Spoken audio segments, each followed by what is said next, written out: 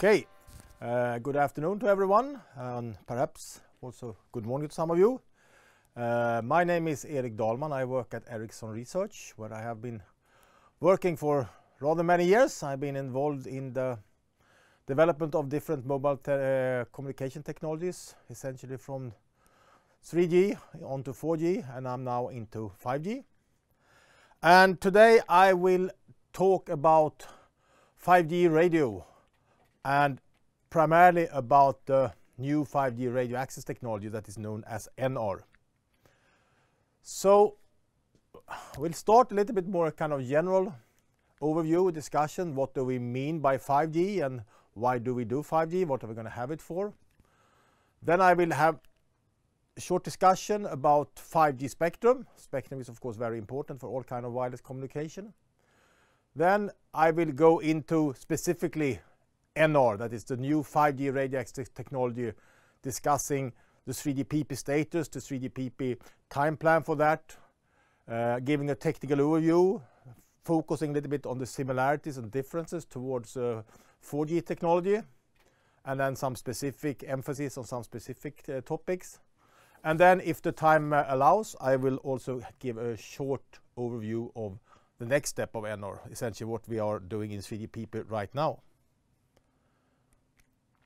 So 5G is of course means fifth generation, and the name of course counts, but of course before 5G we've had 4 earlier generations. Of these, the first and second generation, they were very much about supporting mobile telephony, speech services. With the 3G technology we came into the mobile broadband, which was then further emphasized and further enhanced when we came into 4G LTE. And the question now is, of course, why do we do 5G? What is 5G going to provide? Is it just kind of even better mobile broadband, or is it something else? And it is partly just mobile. It is partly enhanced mobile broadband, but it's also partly something else. A key thing with 5G, a thing that is very much discussed, is this about expanding the use case of mobile communication, not just being about mobile broadband, high data rates, high capacity, but also about supporting wireless communication for a lot of other applications. It could be like control of different services, different infrastructure, control of smart vehicles and traffic, remote control of vehicles. It could be about communication from a kind of enormous amount of low-cost sensors that is kind of providing data from a lot of places. And in some sense, I typically say that the most interesting and the most challenging application for 5G is actually the one I have down in the corner, namely the one we don't know about yet. Because we would be rather naive if we believe that we could now envision everything that wireless communication can be used for the next 10 years. So a key thing is really for 5G to provide a very flexible solution which can adapt to new type of services. But in general also, this leads then to a situation where we have a much wider range of requirements and capabilities compared to the earlier generations. We will still go for even higher data rates and even higher traffic capacity, which has been kind of the target both for the 3G and 4G technologies. But we also need a system that can really support a truly massive number of devices. We're talking about perhaps tens of billions of devices. We need to be able to have devices that can be of extremely low cost, maybe even a fraction of $1, and have battery life that may last for 10 years. And at the same time, we have to have possibility of provide services that requires extremely low latency, even lower than the kind of latency we can support in our systems today. And at the same time, perhaps also provide an extreme degree of reliability and availability, even higher than the reliability we have in our systems of today. So one key thing with 5G and key challenge has really been this, how to support this very wide range of requirements within one technology. Quite often, and perhaps many of you have heard about this, quite often when we talk about 5G, we are referring to 3 different classes of use cases, or 3 different classes of services. We have the basic, what we typically call the enhanced mobile broadband, which is essentially, I mean, enhancing the kind of service that we're already providing with systems of today. Going to support even higher data rates, supporting even higher traffic capacity. Then we talk often about what we call massive MTC or MMTC type of services, which really, examples of these are really these kind of very low cost sensors, enormous amount of devices that also typically have to have very low energy consumption. As I said, it could be like having device sit for a fraction of a dollar sitting on a wall there without being possible to charge for 10 years or so.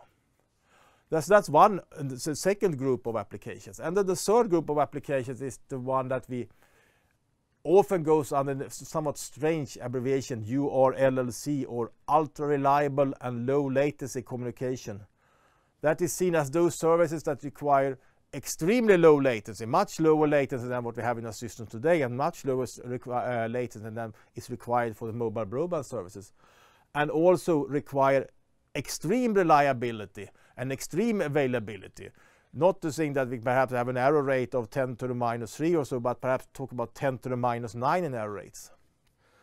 What is important to understand, I think, is that although we often talk about these three different types of services, to some extent these have just been a little bit artificially created to simplify the standardization process, to be able to kind of easily define different requirements for 5G. There will of course be many services in the future that will not fall directly into one of these groups. There could be services that requires very low device cost, but maybe where device energy consumption is not very important because you have access to the electrical grid to charge the device. Or there could be other services that have like very high data rates, but still require very low latency, but not have to be this extreme reliability. So one should have in mind that in the end, there will be a lot of services that does not fit right into these different classes. But anyway, if you now see that 5G is very much about supporting these new type of services. At the same time, it's quite clear that a lot of these services, they will actually be not require a new interface, but they will actually be provided by the evolution of technologies we have today. So from that point of view, at least from our, we would really like to see 5G as not being one specific air interface solution, but 5G radio access is actually, in some sense, the overall radio access solution that we have to support all these kind of new services in the future. And evolution of LTE, the evolution of 4G will be a very important part of that. So from that point of view, the evolution of LTE is actually part of the overall 5G radio access solution. Then it's definitely so that many people actually associate 5G radio with this new 5G radio access technology, NR. And as I said, that is the one I will focus about most in the rest of the presentation. However, before I do that, I would just like to really illustrate how LTE is evolving. LTE, the 4G, was introduced in 2009, and already in 2011 we came to what we call 3GPP Release 10, when we start to add more features, actually expanding the bandwidth of LTE. In later releases we have introduced support for operation in unlicensed spectrum, support for direct communication between LTE devices without going via the network. We have introduced means to actually better support these massive MTC type of applications. So there's been a lot of evolution of LTE already, and that evolution will definitely continue. And then one can of course ask oneself, why do we need a new radio interface? Why do we need this NR radio access technology if we have any LTE evolution? Why can we not just continue to evolve LTE? Well, there are certain things that are kind of constrained by evolution. One thing is that the evolution of LTE is fundamentally constrained by this backwards compatibility, essentially meaning that as an operator evolves his or her LTE system, adding more features, a legacy devices, that is device that is already out on the market, already out there among customers, they have to still continue in this evolved network. And that to some extent limits what you can do with the evolution of a technology. So that's one very concrete kind of constraint of the evolution of LTE. Another more not so kind of concrete or not so kind of distinct reason to actually go for new radio access technology is that as one evolve a technology, add more and more features into an already existing specifications, in some sense the specification becomes more and more complicated. It's more and more you try to fit new features into a specification that already exists.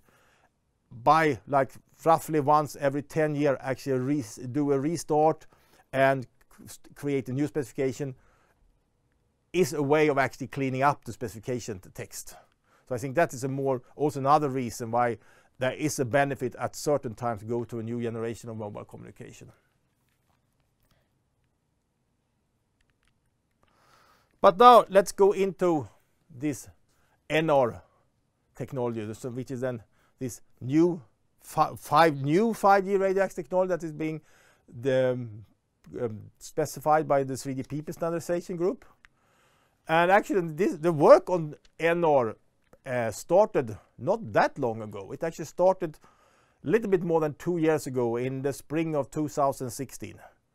And originally actually in thinking was that 3GPP should conclude this work on NR in 2019 to actually be ready for what we say a submission to ITU in 2020.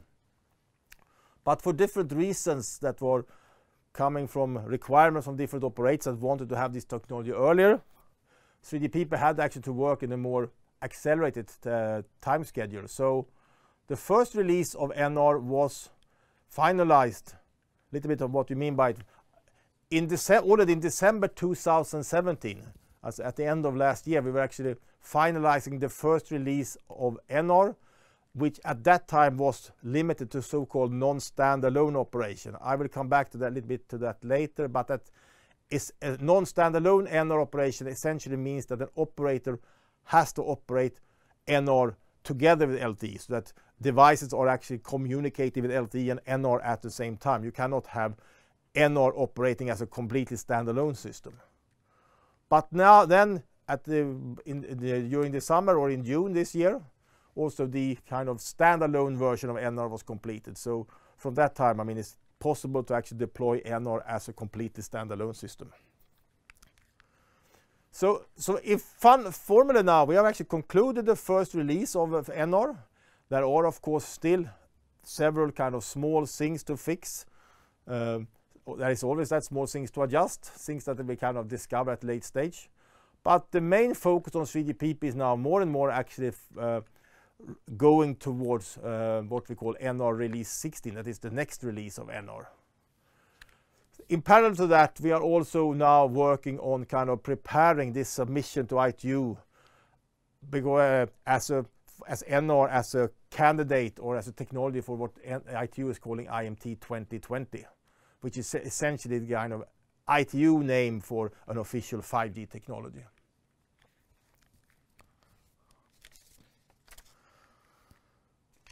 Coming a little bit into spectrum. Spectrum is of course a very critical thing for any kind of wireless communication, and one of the key features and key characteristics of NR compared to early technologies is that it implies a very dramatic extension in the range of frequencies on which the system can operate.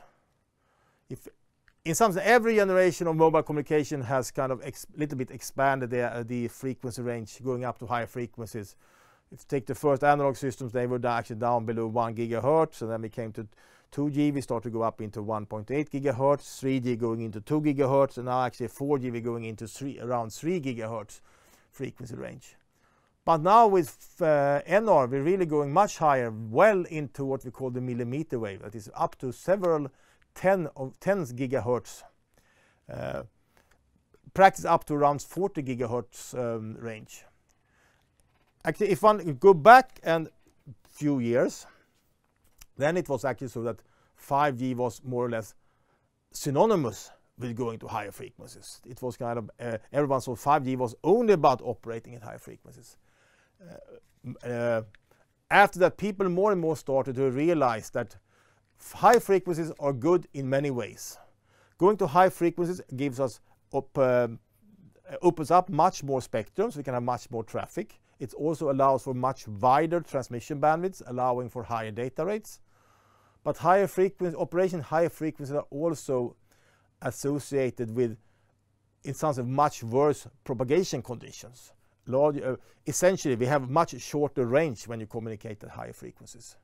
So today, essentially everyone understands that the lower frequencies where we are operating today will remain as, in some sense, the backbone of our wireless networks, providing the possibility for wide area coverage for the communication.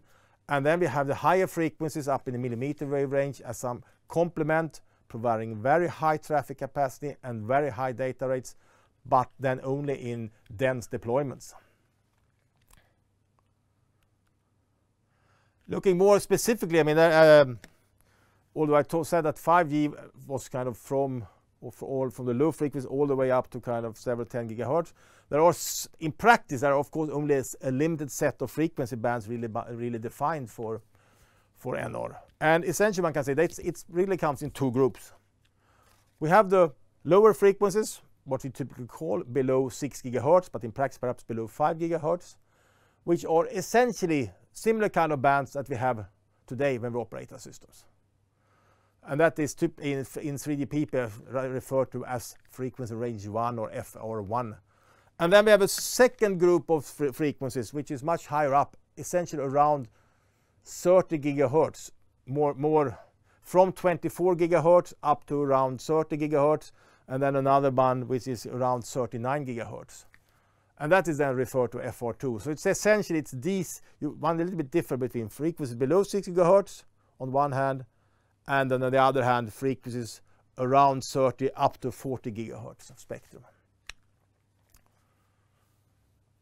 And NR will then operate in all these frequencies. Just an example, this illustrates some of the probably more important bands for NR. As I said, we have up on the millimeter wave, we have 24 to 29 gigahertz. That is a spectrum that will be a lot of use in North America, also in some Asian companies, partly also in Europe. And then we also even further up around more specific 39 gigahertz, which also will be available and used extensively in North America. On the other hand, then we have spectrum around from 3.3 gigahertz to 4.2 gigahertz, which is seen as a very important band for NR. It was earlier seen as very likely band for LTE, but now more and more operators are seeing this as a band for NR. But then finally, there are also some operators that are actually considering utilizing this new radio technology as low as on 700 megahertz. Of course, then they will not get very wide transmission bandwidth and very high data rates, but on the other hand, one will get very good coverage.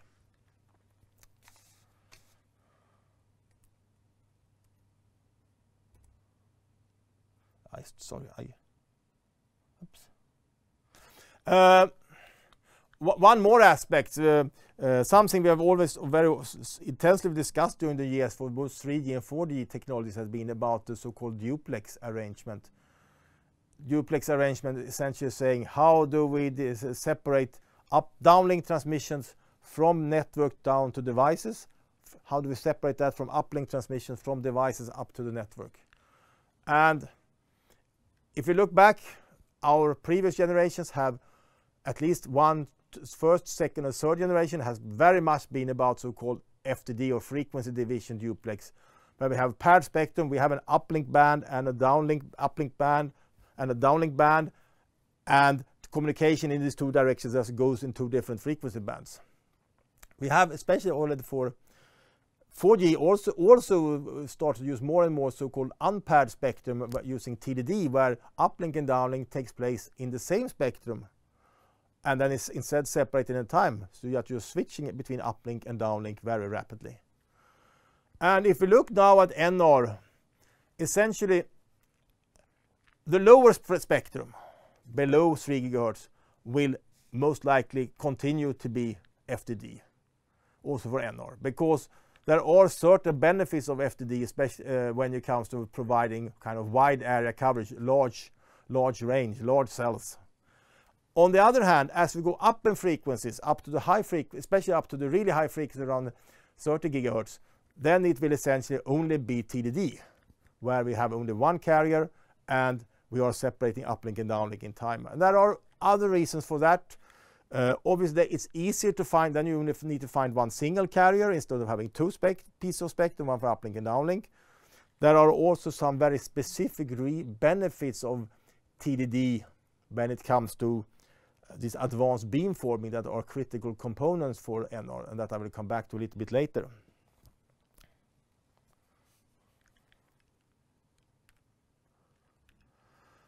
Now going even further into a little bit about the details of NR and the difference to LTE.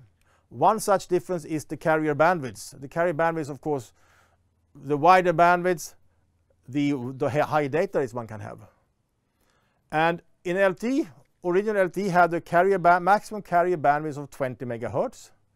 That is still the maximum carrier bandwidth, but as I mentioned earlier in this part of LTE evolution, in LTE release 10 that was introduced in 2011, the concept of carrier aggregation was introduced, where one can actually have multiple carriers in parallel for communicating between a base station and a single device. And LTE allows for carrier aggregation with up to 5 carriers, and thus with each carrier maximum bandwidth of 20 megahertz means that the maximum bandwidth by which one can communicate with the device in LTE is 100 megahertz. In NR, the maximum carrier bandwidth is actually 400 megahertz. And there is a possibility, at least according to specification, to aggregate up to 16 carriers, which implies that at least in theory, the maximum bandwidth of an LTE an NR transmission is 6.4 gigahertz.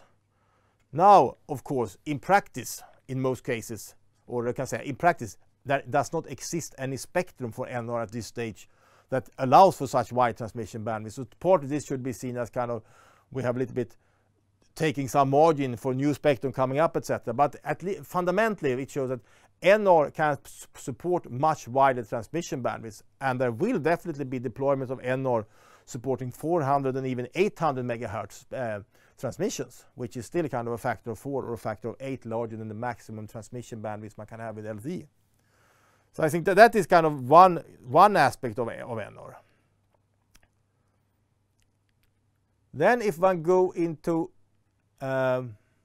even more details, and this perhaps not showing so much the difference between NR and LTE, but actually showing that on a lot of these kind of basic transmission principles, they are actually very similar.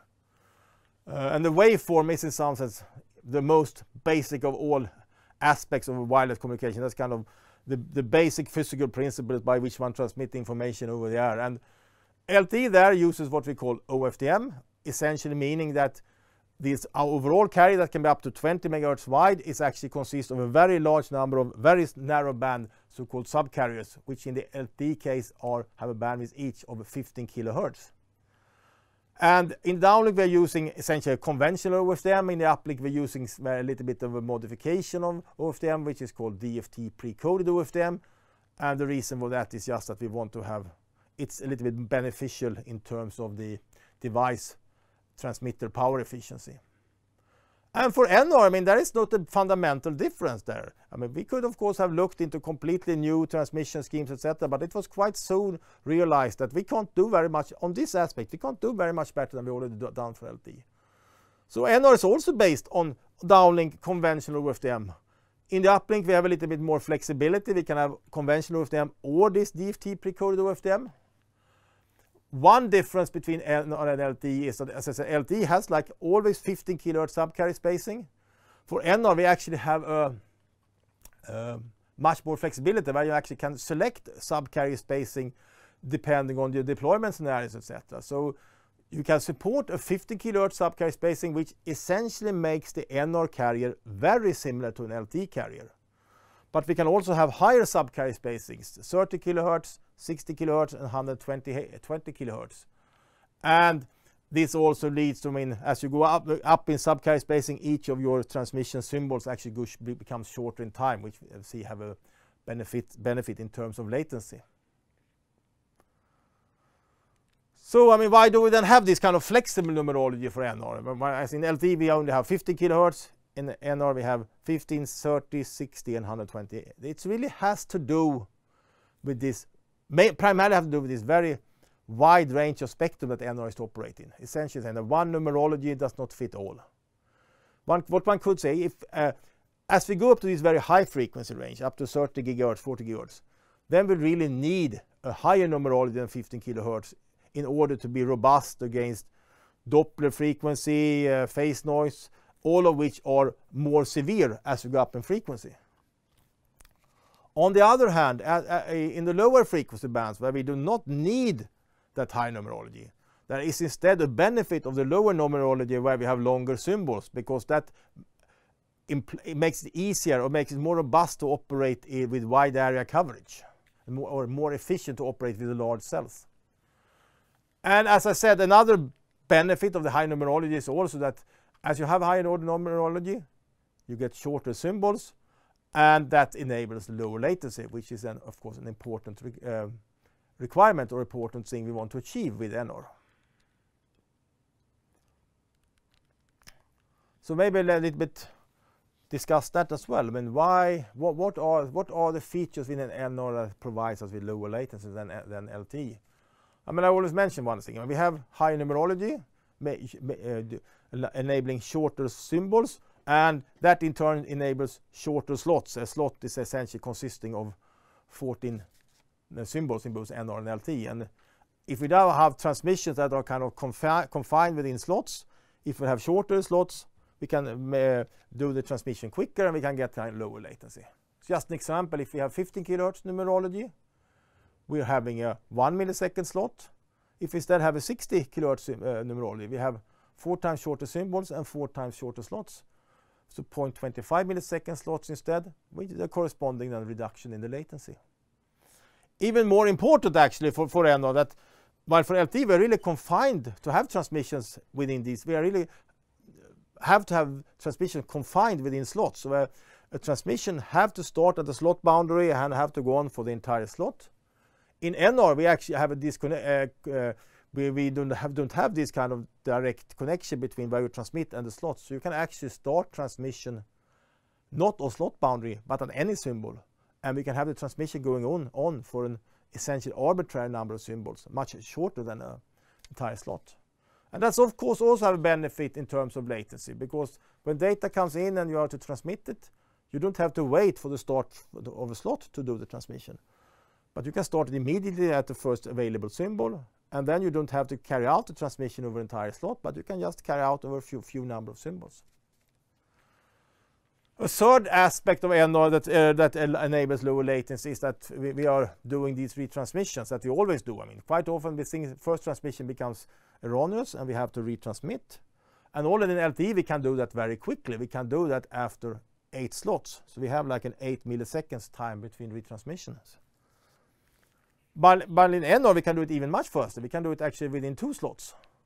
So instead of having to wait 8 milliseconds for retransmission, if we have the same numerology and a slot-based transmission, we can actually do the retransmission already after 2 milliseconds. And this is no kind of fundamental invention that allows for this. This is really that we are utilizing the enhancements in the processing capabilities. What was possible to do in terms of fast decodings, etc., what was not possible to do in terms of fast decoding, etc., when LTE was designed, is now seen as being possible for NR. So overall, this enables more than what we see at more than 10 times lower radio interface latency compared to LTE. Now one should of course have in mind that the radio interface latency is only a small part of the overall latency, end-to-end latency. There are a lot of other factors that contribute to the overall latency, but at least from the point of view of us designing the radio interface, our aim is to ensure that the latency of the over-air interface is so short that does not become a bottleneck in the overall latency. Now, going into another very important aspect of NR, and it's this aspect of beamforming. Beamforming essentially means that transmissions are not carried out in a wide over a wide angle or widely spread, but really we focus transmission to a device specifically in the direction of the device. And we do that by having, in practice, and instead of having a single antenna or a few antennas, we have like a antenna panel with a rather large number of antenna elements, and by now feeding those antenna elements with the same signal but with different phases, we can really make them ensure that all these transmissions then add up constructively at a certain direction. And this of course has two benefits. I mean, one thing is that by focusing energy in the direction of the target receiver, then of course for a given transmit power, the target receiver is received with more power, or alternatively we can reach further, so we essentially extend the range. It's also by focusing transmit energy in a certain direction, we cause less interference in the other direction, which essentially create higher system capacity, and in the end we may be able to have multiple transmissions going on to different devices within the same cell using the same time frequency resources, by ensuring that these different beams are pointing in different directions. And beamforming is, I mean, it's beneficial for all kind of transmission. It's always beneficial, regardless of the frequency band, to reach as far as possible or to add to a kind of get as high capacity as possible. But for different reasons, beamforming is especially of interest and especially critical when we go to these higher frequencies. And it's really two aspects here. I mean, one thing is that, as I said, higher frequencies has inherently worse coverage than the lower frequencies. And beamforming is then a key technology to actually get decent coverage for the high frequencies. So one can say that beamforming is critical to get coverage at the higher frequencies. At the same time, beamforming is also especially good to use, or one can say, I mean, high frequency really enables beamforming. And this really has to do with how essentially I have this antenna array with a lot of antenna elements, and if I want to make an even more narrow beam, I just add more and more antenna elements, which implies that of course the overall antenna configuration increases in size, and at some stage becomes like unreasonably large. But if I at the same time go up in frequency, actually each of these small antenna elements shrinks, and the distance between all these antenna elements shrinks in proportion to the wavelengths. So what one can say that fundamentally, I mean, if I have a certain antenna array with a certain number of elements, if I increase the frequency by a factor of 10, reducing the wavelengths by a factor of 10, actually the area of the entire antenna constellation goes down by a factor of 100. So that actually means that for high frequencies it's much easier to get very large gain with a reasonable antenna size, overall antenna size. So one can say that, I mean, this massive beamforming is really critical for coverage at the high frequencies, but it's also what enables, the high frequency is also what enables this massive beamforming, by allowing for massive beamforming with a decently sized panel. And I mean, this figure just shows the example of this. This is an antenna element that actually have 128, this is an array antenna with 128 antenna elements operating at 28 gigahertz, and we can say, I mean, it's not a very big thing. I mean, it's the same size as these kind of relatively small batteries. So that's but really I realize that at this high frequency one can really put in antenna arrays with a rather large number of antenna elements even in a handheld device.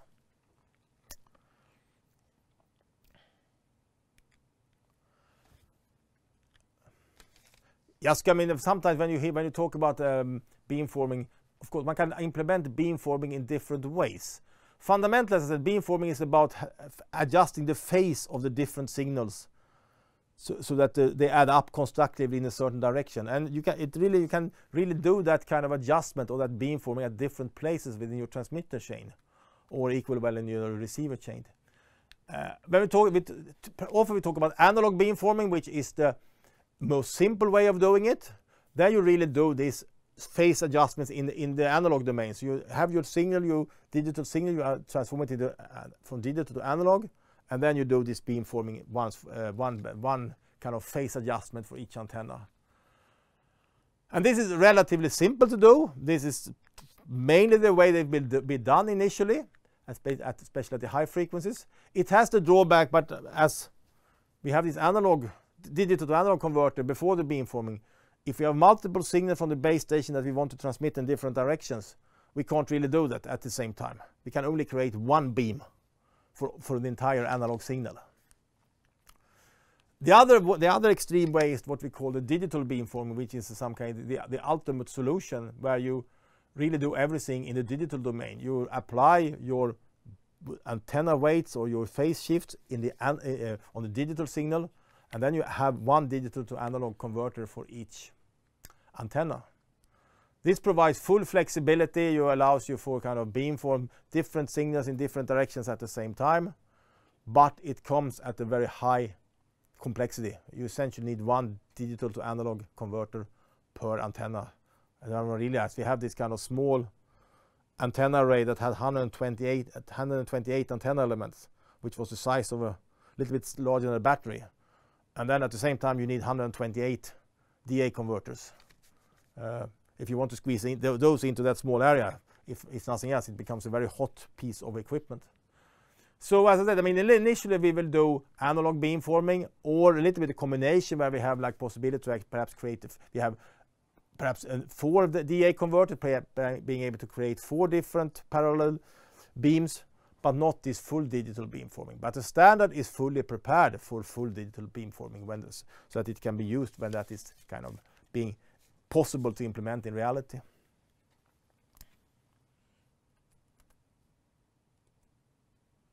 Oops, sorry. Going to one other important aspect of LTE or NR is this possibility for NR-LTE coexistence. As I said, I mean, NR will be deployed in a wide range of spectrum. It will be deployed up in very high frequencies, which is in some sense new spectrum, or at least spectrum that is not used by any wireless kind of mobile communication system today. But NR will also be deployed in the lower frequency spectrum because it provides very good coverage. The issue there is, of course, that that spectrum is today already occupied by other systems, in practice by LTE, or at least within the next few years will be occupied by LTE. So then we come to the question, I mean, how can we kind of introduce NR in those spectrum, in such spectrum where LTE is already existing? And there are essentially 2 ways of doing this: spectrum migration or spectrum coexistence. And I mean, spectrum migration, that's the classical way of doing this. This is the way we have done for every generation. I mean, we have partly migrating LTE spectrum to GSM spectrum to LTE. We have partly migrated 3G spectrum to LTE.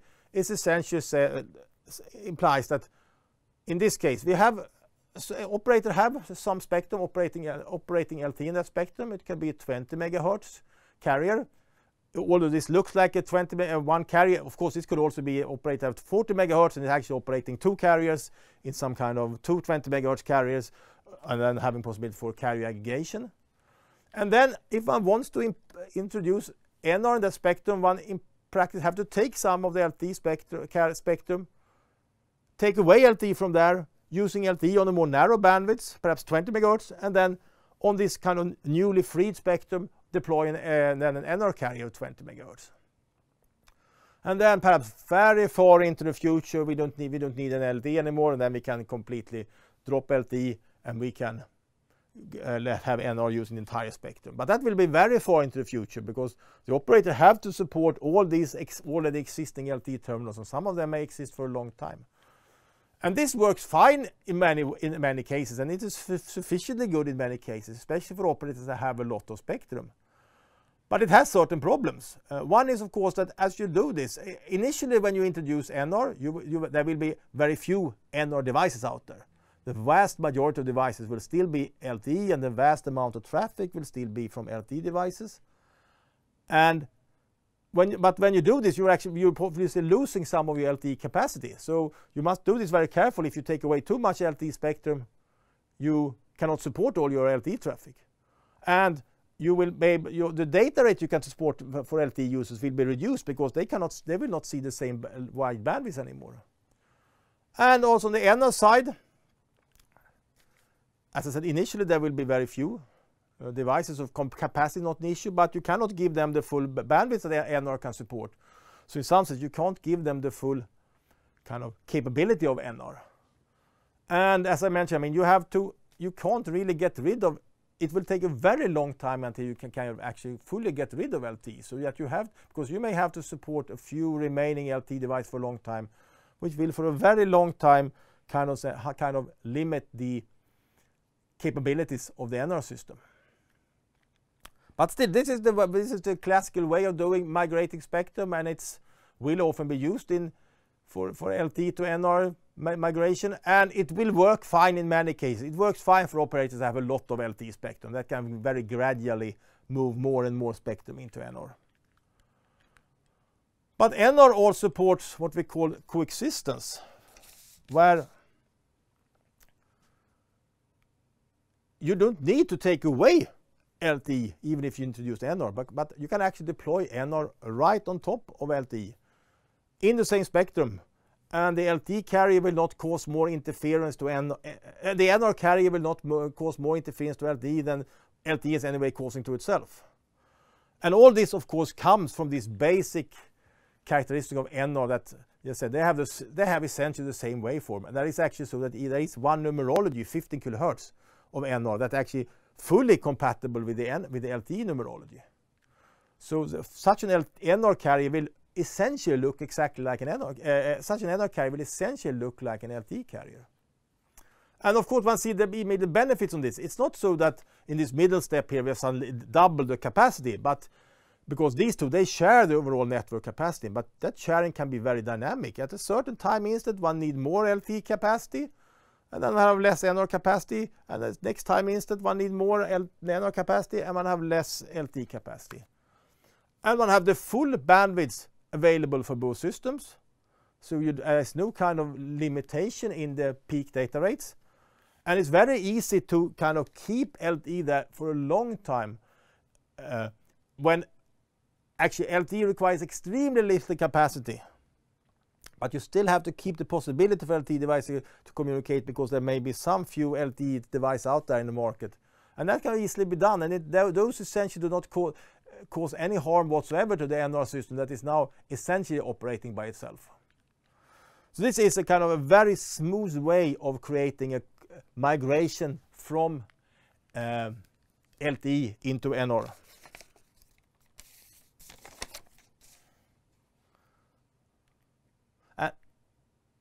I skipped that one. As I said, this is really enabled by the fact that we have an NR and LTE have the basic enabler is really the same numerology and same waveform between NR and LTE, which essentially makes they will look the same to each other. So putting an NR carrier on top of an LTE carrier is nothing different than putting kind of an LTE carrier on top of another, putting two and any LTE carrier on top of each other. Then there's some other features also that makes it even more better, but the fundamental thing is this possibility for the same numerology, same waveform. So now I have talked a little bit about beamforming, coexistence, etc. I mean, it's something been very much about how do we ensure that we can provide very high data rate, good coverage, etc. And that is still very much aligned this enhanced mobile broadband use case. What about these other 5G use cases? Massive MTC and URLLC. Actually, when it comes to massive MTC, there's not been any real focus within NR standardization to ensure that NR can support that in a very good way. And the reason is really that it's a rather common view that the massive MTC applications, they will mainly be provided by LTE and its evolution. And that comes from this, that the key thing really, especially to create low device cost, that is really to have a mature technology with a very large footprint. That's the reason actually why today the main technology for this is still GSM. I mean, GSM, I mean, we don't need GSM for voice, we don't need GSM for data, but still the key technology today for these very cheap devices with sensors, etc. That's actually GSM, because the GSM devices have been out for such a long time, so they can be made extremely cheap. And LTE actually have in some sense two tracks for this. One thing is what we call Cat M1, which is essentially saying that we have different categories of device classes. Where originally category 1, Cat 1 was the least complex, and category 5 was the most complex. And then as part of LTE evolution, it will conclude that all of these categories are actually too complex for the really cheap devices. So instead we made this even less complex device category called Cat 0. And then we took the next step, and that was called Cat -1, which then is Cat M1. So that is really kind of, in some sense, just in extension of LTE, by introducing a new type of device class that can have lower complexity, as it does not need the same bandwidth. Earlier, all the DSM LTE devices needed to support 20 MHz bandwidth. Cat M1 devices can have operated with 1.25 MHz. It has better coverage compared to kind of earlier devices, and longer battery life due to better, this is what you call discontinuous reception. So it's really a device category that allows for lower complexity devices with longer battery life. Narrowband IoT is something different. Narrowband IoT is actually something that originally was not at all related to LTE. It was really an activity about how do we coming up with a new air interface solution that would replace GSM for these extremely low cost devices. And there were discussions about a lot of different technical solutions, but at some stage it was concluded that let's make this still compatible with LTE, so that we can actually operate it even within an LTE carrier, or operate it just within the guard bands between two LTE carriers. Or it can still operate as a standalone itself, but the key thing is it should be possible to actually deploy this within an LTE carrier. And Narrowband IoT actually allows for even lower cost of devices, even longer battery life. As you can see, I mean, with Narrowband IoT, we actually go down to bandwidth which is as small as 200 kilohertz. It's not really a kind of, it's not just a random number. That's actually the same thing as the GSM bandwidth. This really kind of comes from the fact that originally Narrowband IoT was seen as a kind of replacement for the GSM for these applications. So when it comes to massive MTC, I mean, it's not really a focus for NR there. On the other hand, when it comes to the critical MTC or the URLC, that's very much kind of in the focus of NR. That's really seen as a key area for NR already from start, and even so more as part of the NR evolution. And that's about kind of providing this kind of very high reliability, very high availability, and also very low latency. And that can be for a lot of different services. It can be services kind of in some still normal wide area covering cellular services. But it could also be completely different type of deployments. It could be a deployment just within a factory, which sounds to be kind of not really what we normally think about when it comes to cellular communication. But we are looking into a lot of such applications for NR as well. And as I said, very low latency has already been covered by already the first release. The very high reliability and availability, partly for the first release, but even more focus now when we go into next release of NR.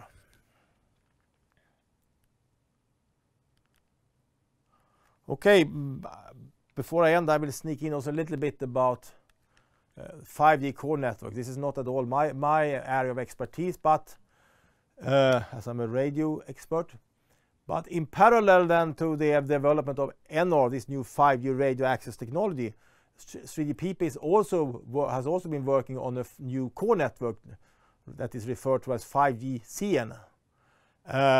So then in some sense as a replacement or as an alternative to the current core network, which is called EPC, which is for LTE. But the important thing here is that man can really envision different options or combinations when it comes to air interfaces and core networks. So if you look here, we have the option 1 is kind of the basic LTE operation. We have LTE connected to its core network. And option 2 is in some sense the basic NR deployment, where we have NR operating with the 5G core network. But then there are different possibilities also, kind of NR LTE joint operation, where you have this dual connectivity device connected to both NR and LTE, and then with different combinations of the core networks. We can have option 3 here, which is like LTE and NR in dual connectivity, where all the control planes go via LTE and using only EPC as the core network. And we can have other combinations where we have NR and LTE in dual connectivity, but using the 5G core network. And you can see we can even have LTE in itself connected to the 5G core network. In that case, I mean, especially I mentioned non-standalone operation. That's really this LTE, NR, dual connectivity with all control plane going via LTE and having the EPC as the core network. And this is actually the first. This is actually the first way of deploying NR, and actually, in practice, this is today the only way of deploying NR, as the 5G core network is not yet fully available. And that actually means that the first deployment of NR will be this kind of non-standalone operation, where a device is in dual connectivity with LTE and NR, so it's communicating with both LTE and NR at the same time, and actually all the control plane functionality goes via LTE. And the NR carrier or the NR only provides a kind of complementary high rate data pipe. And the core network is then based on EPC. And this is today the only way of actually operating NR. Quite soon, of course, the 5G core network will be available, but I would still say that this dual connectivity between LTE and NR will in many cases will remain as a very important way of deploying the system. And there are one fundamental reason for this is kind of pure robustness. If we look at a typical NR deployment could be that an operator has an LTE macro network operating on lower frequencies and wants to deploy NR on higher frequencies with an inherently much smaller cell. So it can be like a small cell deploying operate high frequencies such as kind of 28 gigahertz. And such a high frequency small cell deployment, of course it provides extremely high capacity, extremely high data rates, but it is also inherently less robust in the sense that, I mean, devices can very easily just go around the corner and directly lose connectivity to the network. But by then having this dual connectivity with LTE, one is not losing the full connectivity, one is losing just the NR leg, one is using this high-speed data pipe, but you still have all the control plane up and running, and you still have data can go via LTE until you restore the connectivity to the NR network. So this kind of dual connectivity provides higher robustness, especially in these heterogeneous deployments. They have like a macro layer and a small cell layer at the same time. There are also cases when we run a dual connectivity even on the same site. We have LTE and NR on the same site and the same macro grid. Then it could simply be in this kind of migration scenario that you are taking half your spectrum that you use for LTE and put NR there. But by then being able to be connectivity with both LTE and NR at the same time, at least the NR devices, they will still be able to utilize the full bandwidth occupied by both LTE and NR. And there could also be cases when, I mean, even in this co-sited deployment, the NR carrier is still operating on much higher frequency bands. Then maybe NR will not reach all the way out to the cell border, once again getting a little bit of a kind of problem with the robustness when you lose the connectivity out of the cell border. But if you are continuously then connected to both LTE and NR, you get much higher robustness. So in general, this LTE NR dual connectivity is something that will be a very common way of operating systems in the future, and it's actually key to some extent for having very high robustness for this high frequency operation. Okay, final slide about NR release 16. I mean, as I said, we have now finalized release 15, at least officially. There are of course still several minor issues left to be fixed, and that is still the highest priority in 3GPP.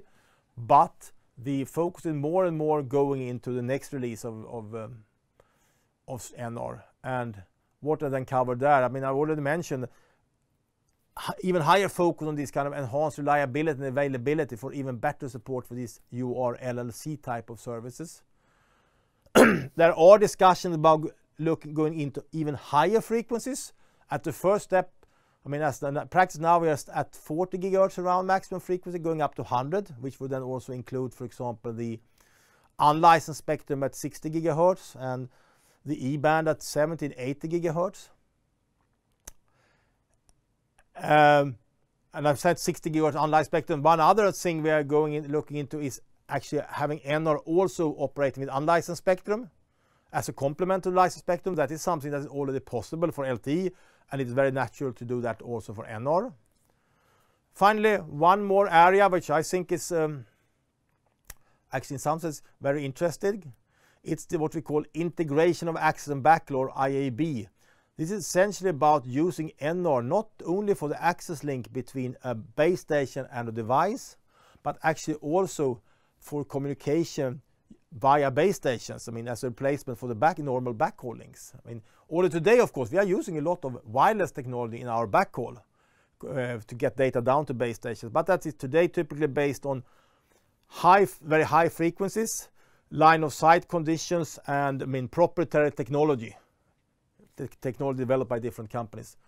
But now with NR, we are anyway going to higher frequencies also for the access link, and we are anyway have to have wireless backhaul for non-line of sight conditions, wireless backhaul down to small cells down on street level. So in some sense, the requirements and the characteristics of the access link and the backhaul link becomes more similar, and then it's very natural actually to consider why not use the same technology there, why not use the same pool of spectrum for the wireless and the backhaul.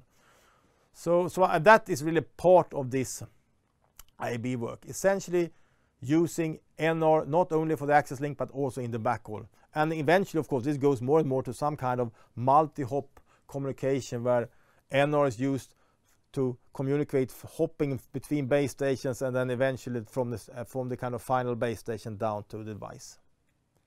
There are also other activities going on for Release 16, but these are some of the most important. So that's essentially finalizes this presentation. I hope it was of some value for you. I just would like to make you, if you would like to learn more, you can preferably have a look at our latest book about 5G NR, which tries to summarize in much more technical details all the aspects of the 5G NR radio interface based on our experience in the 3GPP standardization. So I hope this was valuable for you, and thank you very much for listening in.